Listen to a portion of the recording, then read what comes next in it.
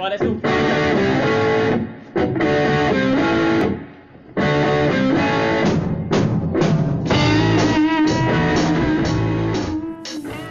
Hi guys, welcome to today's lesson. We're going to go through the Stone Roses Waterfall.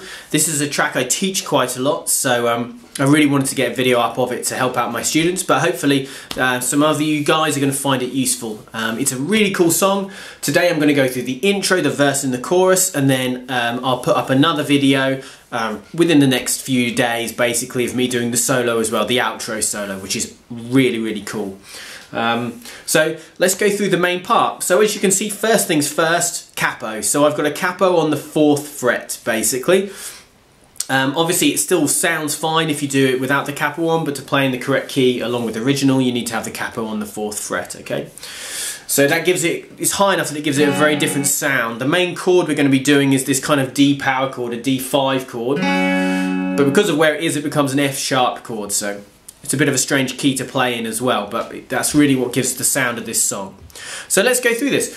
There's 3 riffs. That's it. The first riff is the most important, the main riff of the song, and we're going to be playing this in the intro, in the verse, and in the chorus, and we even play a variation of it as the outro, which I will go through in the solo.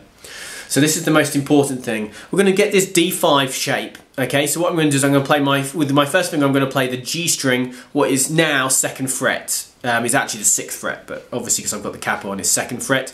And then my ring finger is going to play the 3rd fret, okay, on the B string. So we're playing the top 2 parts of a D chord. No middle finger down there, we're just going to play those 2, okay? The picking is going to be relatively simple. We're going to play an open D string, okay? Then we're going to pick up from the B string. So it's 3rd fret B, 2nd fret on the G, then open D again. And that's the rhythm. So the first 2 notes are longer, okay? The first note's the longest, then the second note's almost the same length, then the final 2 are quite fast, okay? Then, with my first finger there, I'm going to play that note 2nd fret, I'm going to do a very quick pull off to open. It's almost imperceptible, is that a word? It's very hard to hear, that's what I'm trying to say, but it is a pull-off. I'm sure it's a pull-off, but it's a very, very fast pull-off. And so it's 2nd fret pull-off to open, then I'm going to replay the open G string. Okay, then with my ring finger I'm going to play 4th fret on the D string, okay, 4th fret on the D, then another open G. Okay, so that final bit, the kind of second half of the riff is a pull-off there, open G, 4th fret D, open G. Okay, so let's do the whole riff. I'll do it slowly, then I'll do it a bit faster.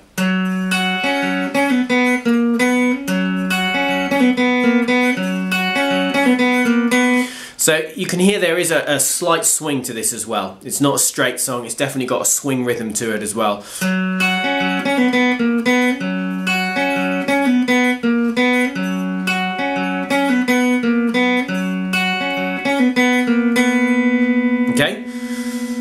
I've got sellotape in the background. That's funny. Anyway, so that's the main riff, okay? So, as I said, it's so important. We're going to do that in every section. To start the song, we're going to do that 4 times as the intro. Just that riff 4 times, no changes as the intro. Then at the start of the verse, we're going to do it 4 more times, basically at the start of each verse. Okay? And then we'll have a short cut and we'll do the verse riff. Okay, so as I said before, the verse actually starts with 4 times through the main riff, and then we're going to have this riff. Okay, so it's...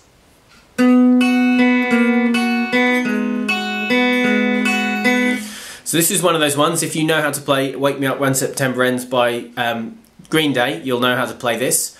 And once you've learned this, you can play Wake Me Up When September Ends, because it's exactly the same moves. First finger's going to play 3rd fret B string, okay, and ring finger's going to play 5th fret D string. And what I'm going to do there is I'm going to play 5th fret D, 3rd fret B, open G. Again with that slight swing feel. Then I'm going to walk the bass note down, which is the D string, to the 4th fret, which I'm now going to play with my middle finger. First finger stays as is. Same picking pattern as well, D string, B string, G string.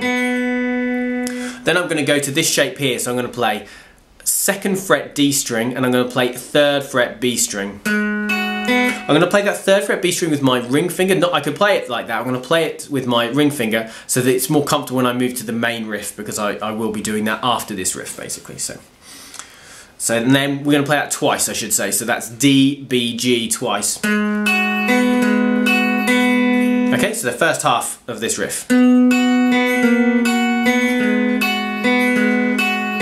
The second half is almost exactly the same. We do this one again, 5th fret with our ring finger and 3rd fret with our 1st finger. Then we move the root note back, then to here, once, and then we're going to do 2 open E strings. Then we're going to play 3rd fret B string. You can hit a little D chord there as well, that works as well. But I usually just play the 3rd fret on the B string.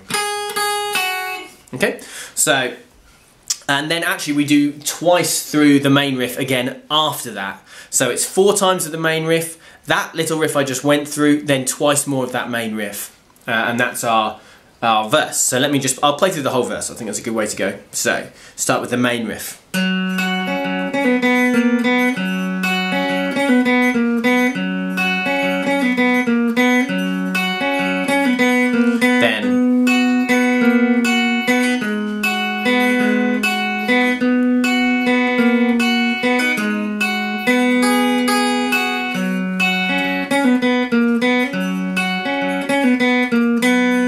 Okay, and that's the whole of the verse. Every verse is the same. There's 3 verses before the first chorus, and there's 2 verses after the first chorus, and then there's another chorus and solo. So it's 5 in total, and again, they're all exactly the same in terms of how you play them. 4 times the main riff, just literally play through the verse riff. So twice, and then...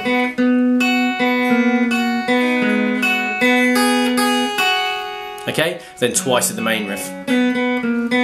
Okay, pretty simple. Hopefully, yeah, the main thing is just getting used to the picking, but they're relatively simple riffs and they sound fantastic. So, yeah, now let's move on to the chorus. Okay, so the chorus, you know, is a very, very similar feel. Basically, once we've finished up with the verse, twice through this again, then we're going to go into our chorus, which is this.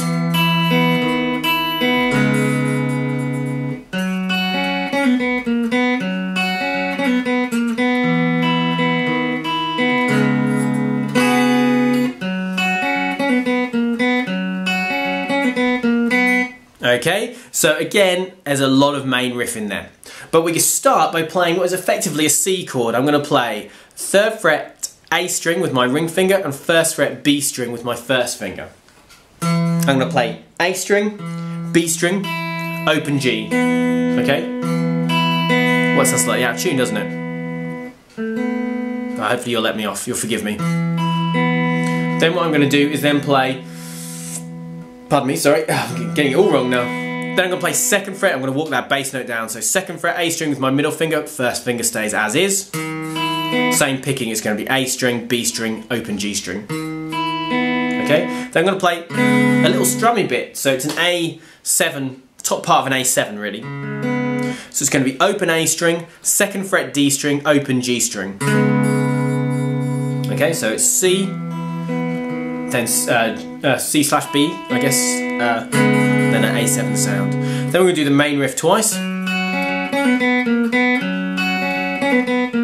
Then we go back to this C shape. So again, A string, B string, G string, same again, walk it back. We're going to do this A7 shape, but then we're going to then play 3rd fret on the B string, and I'm going to strum along with that open G and open E. So we get that sound, so. And then the main riff times 2. Okay, and that's all the chorus is basically. So the structure of the song is basically 4 times through the main riff for the intro, then you've got the verse as I've gone through it, 3 of those, just play through 3 of those. So the verse is twice through the main riff, through the verse riff, and then twice more through the main riff. Do that 3 times. Then you've got the chorus, just as I've gone through, which is the chorus riff, then the first part of the chorus riff, then twice through the main riff, then second part of the chorus riff, strum, and then twice through the main riff. Move the guitar around a lot then, I apologise, my leg was uncomfortable.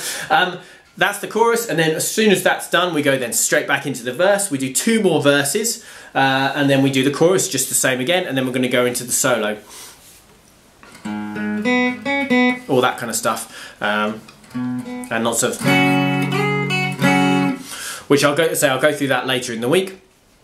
And that's it really. Really, really simple song. I love this song. I've loved this song since the first time my friend lent me a Stone Roses CD, the first Stone Roses album, and that was like, oh, I love it. It's so good. Yeah. So yeah, thanks for watching. I hope you enjoyed it. I hope you found it useful. Please go check out the other videos I've got on my channel. I've got a lot of kind of Brit poppy tunes on there. A little bit later in this, more the kind of mid-90s stuff. As I always say to people, if there's any songs you want me to do, just put it down in the comments. I've tried to do most of the songs that people have asked for actually, and this is one actually that someone's asked for as well. It just so happens it's a song I teach. And as usual, it really, really helps if you like the video, if you subscribe to the channel, and if you comment on the video as well. As I say, it was great if you suggest a song, if you just say thanks, if you just say, you know, you should be playing it on a Gibson, which is true, I should be.